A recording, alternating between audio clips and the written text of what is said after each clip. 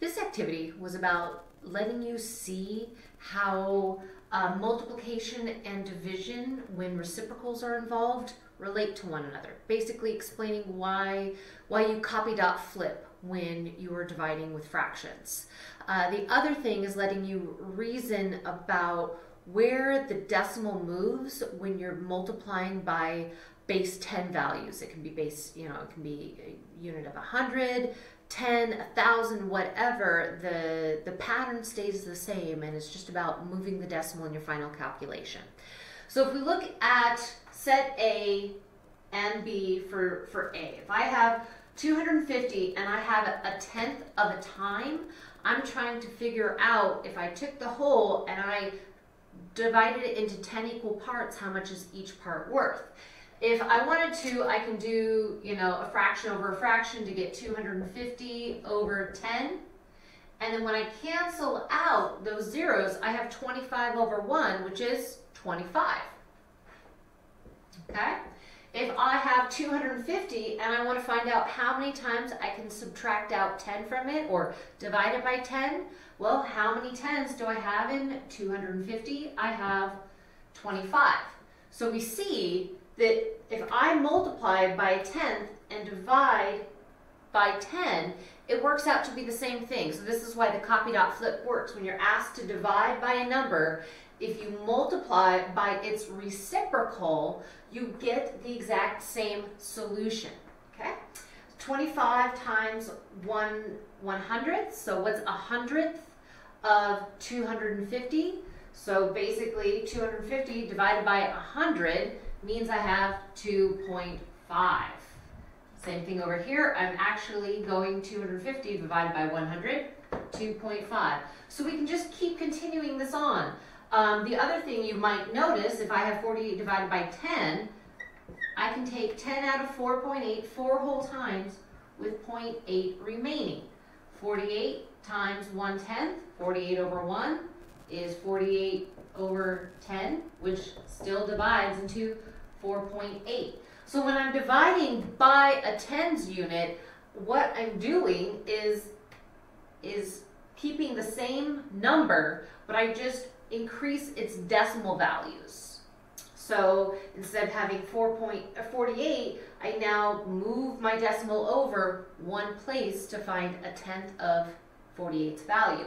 Same thing down here. I now have 48 divided by 100. Well, there are 2 zeros in 100, so to do this, I just have 2 decimals involved in the 48. If it's 48 out of 100, it's 48 hundredths. 48 times 1 over 100 is the same thing. 0.48. So, multiplying by a number or dividing by a number or multiplying by the reciprocal of that number creates the same solutions. Now we can use these rules of multiplication with division to be able to calculate the product without actually needing a calculator. So whenever a 0.1, so this is a tenth of a unit, whenever a 1 is involved and you're multiplying, the number that 1 is multiplying by stays the same. So the only thing we have to change is the decimal value. So if I have 720 times 0.10, that's saying I have a tenth of 720. So any number times 1 is that number, but then I had 1 decimal place in the problem, so I need 1 decimal place in the answer. So 72.0 just turns into, sorry, I squished those together, just turns into 72. Okay?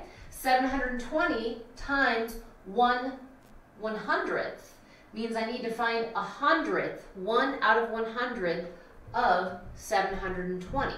So if any number times 1 is that same number, but there were 2 decimal places in the problem, so I need 2 decimal places in the answer, which simplifies to 7.2. I didn't need a calculator.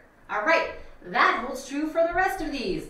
Anything times 1 is that number. So I can just keep copying these values, these numbers down.